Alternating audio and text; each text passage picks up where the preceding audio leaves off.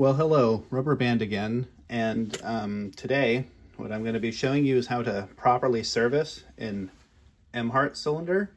This will work for pretty much every cylinder that was made in the Emhart style, given that they all need to be serviced through the top. So you will have to remove some sort of cap strip. So the cap strip is right here. So the easiest way to get this off is by a small hammer. I have a locksmith hammer here. This has brass and plastic on one side. This is what I tend to use for cylinder work when I need to. So in order to get to this cap strip, the best thing to do is to remove the cam. That will make things much easier to service in the long run. So I'm gonna remove these screws. Uses a #1 Phillips. So we're gonna put parts in the 7th chamber of our Diggs tray. Shameless plug to my friend over at Digby Lock and Tool for making some of the coolest trays. I was the sort of originator of the idea of this mini or micro tray technically, and the mini tray. So go over there and buy some once the Alpha Lock is done. So all right, now that that's out of the way, and by that I mean the shameless plug. So there's a Rust 1 Emhart mortise cylinder, and I really like this finish, so I'm just kind of marveling at it for a second. So the best thing that we're going to do is we're going to take this, we're going to put it just against the back edge of this cap strip. So I'm going to zoom in slightly, and we'll try and get a better view of this. So I'm going to take this, place it just so at an angle, probably roughly 45 degrees to the cap strip. Move the light source a bit so you can see that. All right, we're gonna tap until we just break under. Okay, that didn't take much for this one.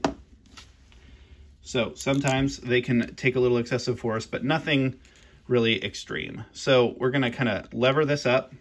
Keep your finger on the cap strip, because otherwise it will launch and you will lose springs, and you can also warp some stuff. Okay, so it's peeling off pretty quickly, so we're gonna let this come off. All right, it doesn't always go that smoothly, and but this process will work as long as you keep your finger over the strip. So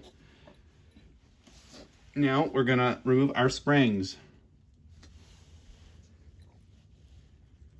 Here we go. Now, if you're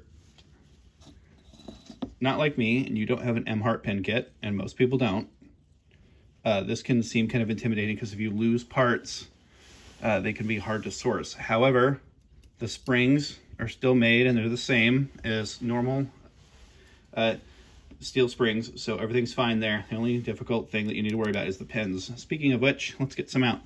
So put your finger over all of the others and just kind of tap them out. I'm going to let them separate because that will be part of the servicing.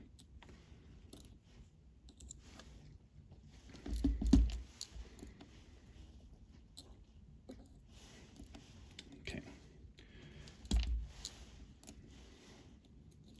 Ooh, that's a real long key pin.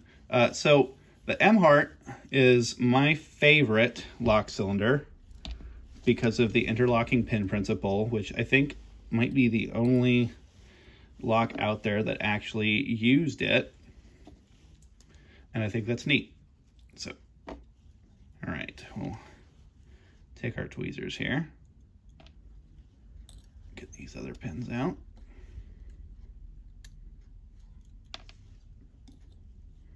Great, okay. So, interlocking pins interact with this grooved plug, the top protrusions of the key pin would interlock with these. See how they slide?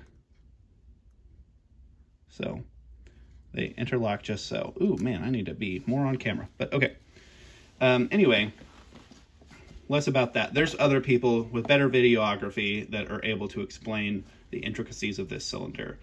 So what we're going to do now is, now that I showed you how to take it apart, we're going to do the artful recreation of putting it back together. And by artful, I mean it's not. So this was the anti-drill shield, so that fell out. That kind of gets nested right up here. I'm going to zoom back out. Okay. Oh. Okay, there we go. Take our tweezers here. Try and get it to rest just so. All right, there we go. And now we're going to put our plug back in. Reach around the camera here. So there's just there's not much I can do about how sloppy this might appear. So get that right there. We're going to interlock our pins. They slide just like this, like the coolest little Lego that you could have in a lock. So drop that in the back pin chamber, and then we're gonna just make sure our plug is rotated to where it will allow it to fall in. Okay, and now we are locked in place.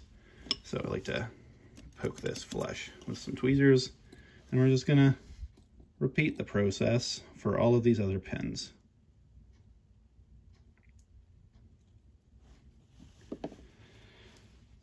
So another difficult part about these cylinders is the cap strip, which is, they were designed to be replaced each time you rekeyed them, or rather they were meant to be. I wouldn't say designed, that might be poor lexicon, but locksmiths don't really like to waste things if they can reuse things, because everything is money. And when you're dealing with high security key systems, there's a lot of money tied up in that. Insofar as you can still buy Emhart pins, they are not extinct. However, you must buy them priced by the each, but in multiples of 20. And they tend to be right around $4.50 per pin. So if I wanted to recoup my top pins, for example, you know, I would, if I wanted to do both sizes, I would be out, you know, about, you know, 80 bucks. So like for just the quantity of 20. So like maybe whole bunch of money ends up getting tied up into this stuff. Don't check my mathematics. I'm not here to do arithmetic. Okay. We've got our screws, but first we're going to do springs.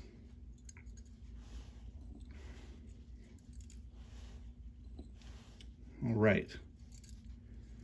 Everything's going pretty smoothly so far, and it tends to if you've done this a few times, and I have. I have a client who actually uses Emhart stuff to this day, and they maintain a contract. So given that the amount of money they expended to become part of that key system, I do not blame them. All right, so now we have a malformed cap strip. So what are we going to do about that? Well, I will tell you. So I'm going to move some tools out of the way, and I'm going to bring new tools into the way. So give me one moment while I do that. We tilted our cylinder here, so I'm going to get that out of the way. And here's the cap strip. So because everyone has their vices, I will show you mine. This is the next part, so that's why I did that. I'll need to get my cap strip out from underneath because I don't plan ahead for anything. Okay, so here's my little tiny vise. You need to bend an angle into these because this needs to be able to sit back and then sit under the lip. So if my nail is the lip of the machining of the mortar cylinder, it would need to sit under this so it doesn't, when the key goes in, it doesn't pop off. So let's do this. I have this sort of preset to an angle that it will Oh, okay, I need to hammer it flat. So let's do that. You can do this on the jaw of your vise. If you don't have a vise for this, this might be difficult, but you can do it with a pair of pliers. So you can hold this and some pliers and do this one little bit at a time. It's no big deal. It is just brass.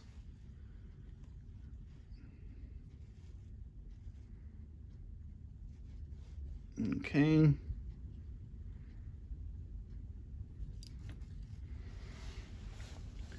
All right, I'm gonna move this up a little bit. Okay. All right, now I'm gonna clamp it. I'm gonna just hammer some clamping blows over with the brass side. Brass on brass action. Oh, that's a nice brass. Okay, we've got an angle, which is exactly what we wanted. So we will loosen it up and I'll show you. Look at that. That's actually close to how they would look out of the factory. So I'm gonna move these vices out of the way and we're gonna continue the assembly.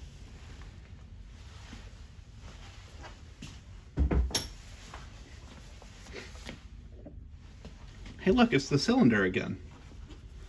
What are we gonna do there, Mr. Cylinder? Well, we need to get this cap strip on here, and we need to do it in a way where we can kind of have three hands. So let's get a zoom in here.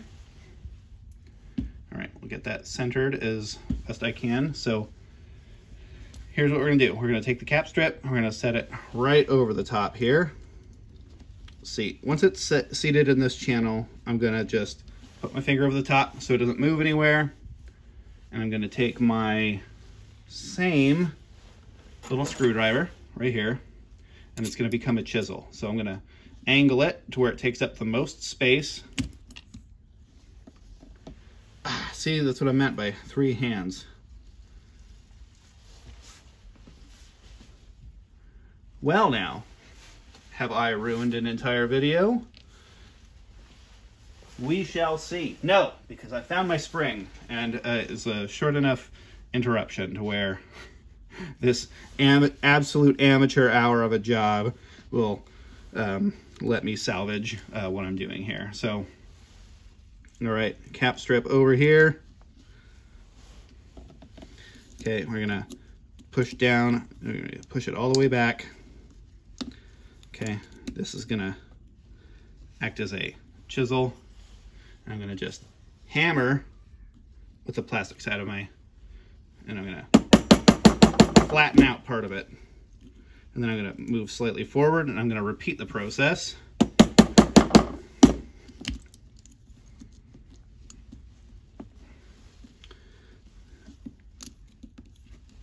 Need to make sure you get it flat enough to where it won't move. So, all right, finally did that part. Now we're gonna go up here. It looks like I'm gonna tap that back under. Okay, well, let's restart here.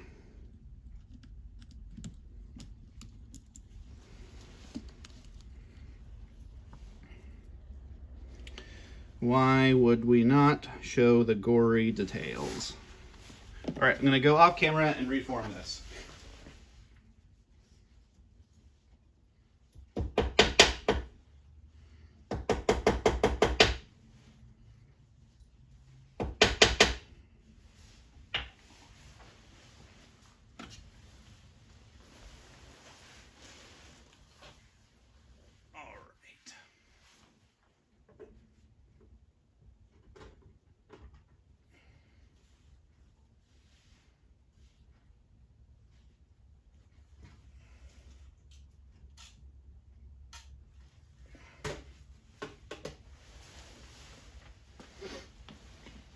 Okay, cap pin.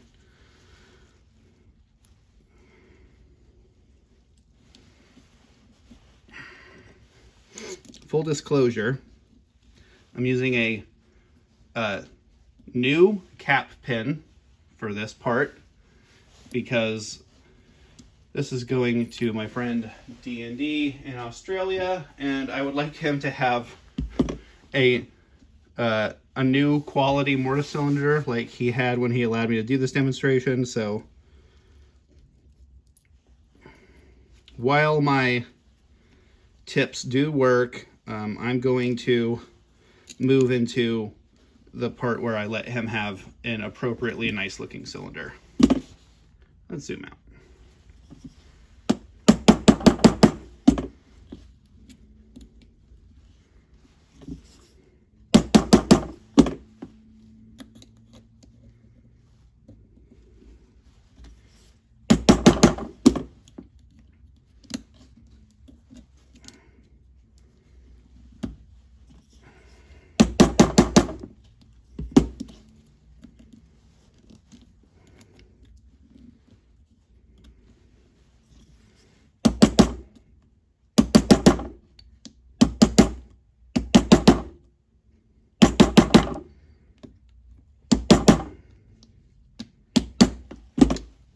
All right, so I'm gonna go to the very tips each here. I'm just gonna kind of go all the way down the strip.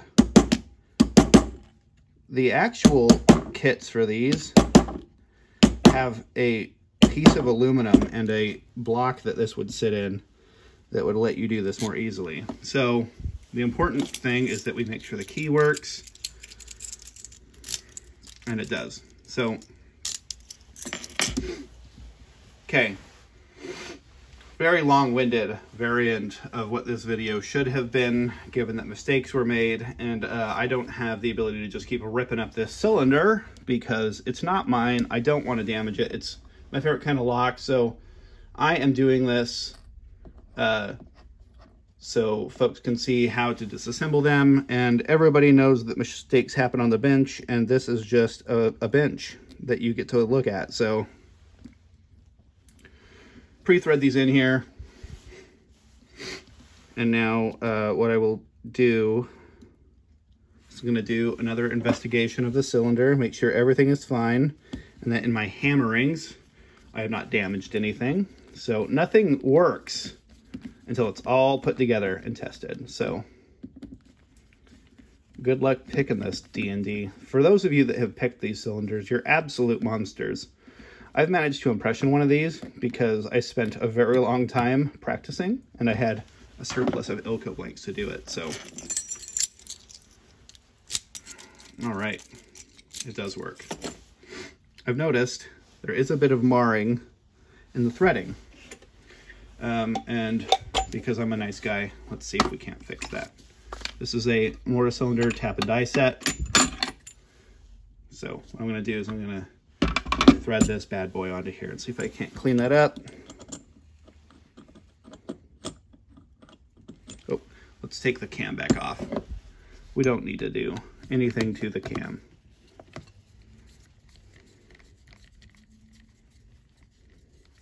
That part that I said about being a nice guy isn't true, by the way. So you don't have to take that to heart. You can even be mean to me in the comments. I won't even care. You should make pointed insults about my videography skills and my lack of a controlled environment for things like this. And to that I will say, you're right. How could I have been so foolish? All right, clean it up, clean it up. Great.